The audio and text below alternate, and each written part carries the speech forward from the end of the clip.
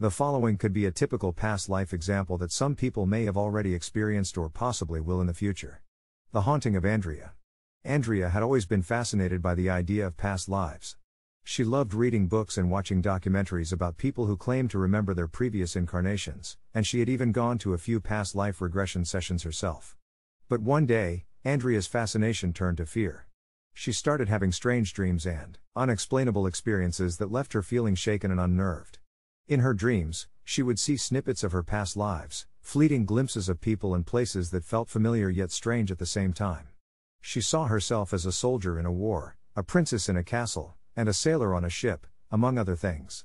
But it wasn't just in her dreams that Andrea felt haunted by her past lives. She would often find herself drawn to certain places or objects, as if they held some kind of significance for her. A dilapidated house on the edge of town, an antique mirror in an antique shop, a necklace with a strange symbol on it that she found at a flea market.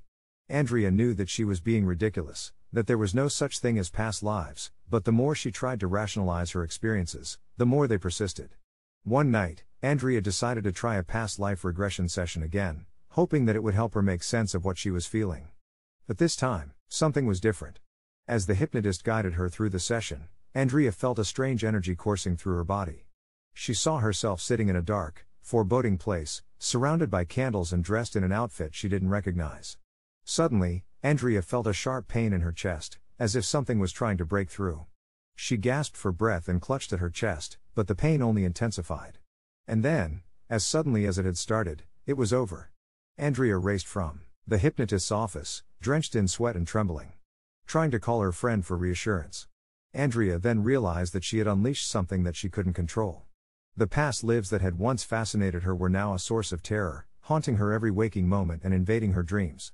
Andrea tried to distance herself from anything that reminded her of her past lives, but it was no use. They were a part of her now, and they would not be denied. In the end, Andrea had no choice but to confront her past lives head on. She visited the dilapidated house on the edge of town, and saw herself living there in another lifetime.